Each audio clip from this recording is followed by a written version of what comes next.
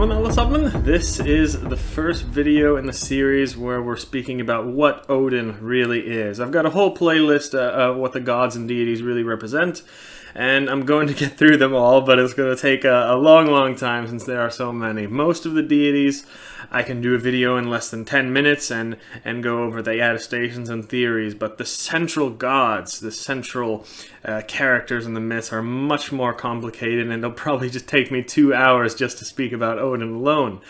But I figure I would start here with the simple definition and meaning of Odin's name, and that will give you guys a head start so you don't have to, wait for me to finish up these videos.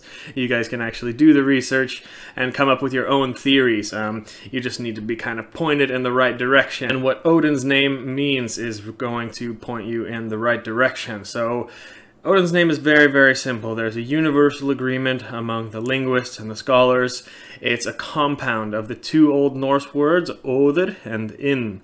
Odir in Old Norse is pretty complicated. It can mean frenzy, fury, mind, spirit, inspiration, ecstasy, sometimes even poetry.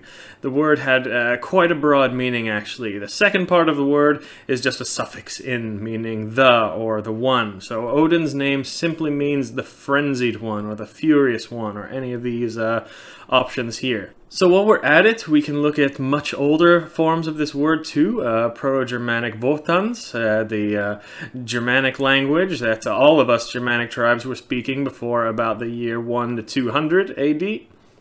Just be aware that most of that language is reconstructed, and the meaning was pretty much the same thing, as you can see here. We even have Indo-European versions of this word when all of us in Europe were speaking the same language, going back 6, 7, 8,000 years. And you can see here that it was an adjective here, meaning, again, kind of similar, the same thing. So incredibly ancient concept that Odin's name has to do with, going back 5, 6, 7,000 years or more, and still understood to have this same meaning in the Viking Age too. Pretty clear, actually, what Odin represents, even in Adam of Bremen's account of the temple at Uppsala. He writes that Odin is fury. So simple as that. There is really no debate about what Odin's name means and what he has represented over many thousands of years. The question is, what does all that actually mean, and how do we explain all of this in the Norse myths? There are different theories and different interpretations of the many myths involving Odin, and I will go into all of them, but in this video I'm just going to go quickly into what Odir is. So we can look at Odir in two ways: the scientific and the spiritual. For the scientific, think of Odin as adrenaline, ecstasy, dopamine, fight-or-flight response, flow state, trance-like state, altered consciousness, things like that. Whenever you have high levels of adrenaline or dopamine or certain chemicals in the brain, say you are maybe in an intense fight for your life, or dancing to some crazy nice music and you're just in a trance, or listening to some beautiful music, sitting there in a concert, or having sex, or any kinds of things like that, you're not quite yourself, are you? There is some kind of feeling coming into your body and your mind, and it's just taking over, and you're not 100% in control like you normally are you?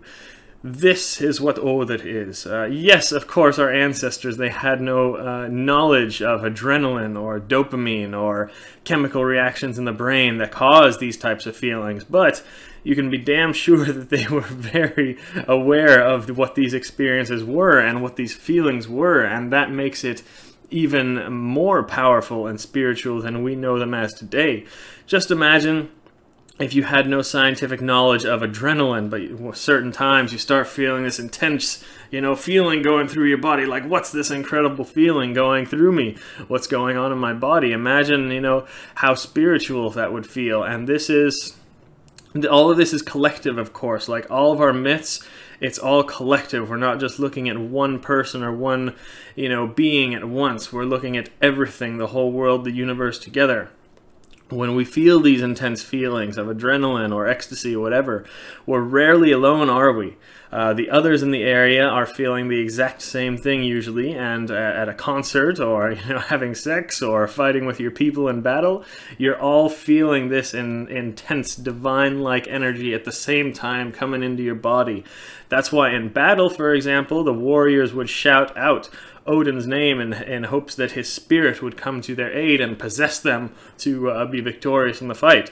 So that is the more scientific approach to what Odin is, for the people who lean more toward the atheist side. Now about the spiritual. So it is nothing unique to the Norse culture that they believed that gods could come in and have their spirit possess very real humans, a human body for a certain period of time. All over the world, through certain rituals, humans had ways to call this spirit and possess them. Odin is exactly what that spiritual energy was in the north of Europe, but they call this energy different things all around the world. Sometimes this energy is a priest in Africa being possessed, and they start convulsing and rolling around and foaming at the mouth and things like that. Sometimes this feeling is an oracle in ancient Greece, dancing around like a maniac and giving her prophecies. Sometimes it's a völva in the Viking Age doing the exact same thing, but up on a platform with a staff, and this is what we call Seider. That also is why the honorable chief god Odin learned the shameful art of Seider, because it has to do with him, this feeling. Sometimes it's a king in, say, the Polynesian islands that were being stoic, and when they get this spiritual energy, and they just start reciting beautiful poetry and knowledge. Sometimes it's in the East with these gurus meditating and chanting mantras. Sometimes it's warriors in a crazy frenzy, howling and fighting like animals. We call them berserkers in the North, but there are parallels all over the world. Some tribal people are still doing all of these things today, that through certain rituals, humans could be possessed by this divine energy that is believed to be a god.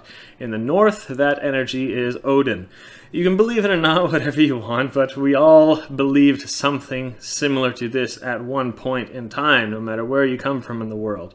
So the main question that, of course, you're all asking now is, how do we get to this state of mind? How do we become possessed by Odin, the frenzied one? Well, there are many ways to do this, actually, in the sources, and all of you have experienced this in small amounts in your life. I'm sure, but the two most common ways that we actually have historical records of around the world is, of course, with hallucinogenic substances, plants of all kinds. All over the world we have different plants that humans have used for this, and different ways to ingest them. But also a second very popular one that we find all over the world are sacrifices. The sacrifice of animals has been practiced, and by drinking the blood of this newly slaughtered animal, we have hundreds of stories around the world of humans getting to this state of mind, being inspired by a god like this. We also did this in the Norse tradition. The Swedes, especially in the Viking Age, had a reputation for their sacrifices and drinking the blood. I don't condone either of these methods, by the way. Do not do any dangerous drugs unless you have an experienced guide or a medical professional.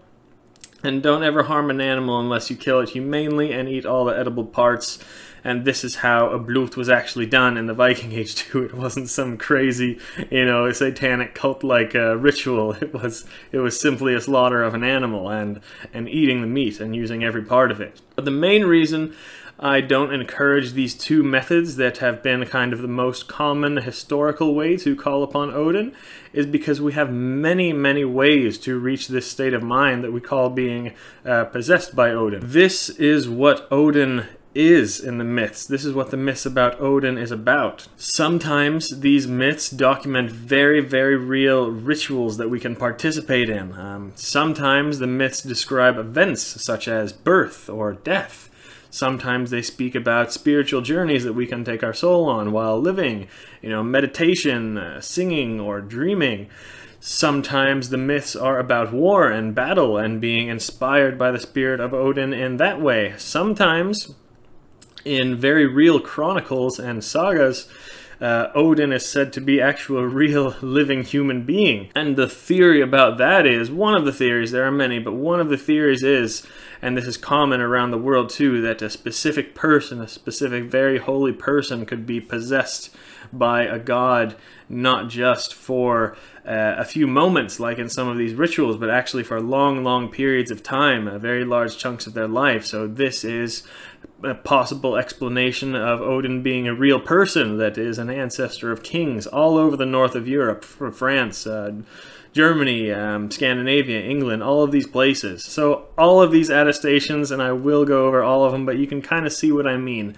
There are many ways to reach this state of mind that we call being possessed by Odin or Odr, and many theories about what each of these myths are, but you guys get the general idea.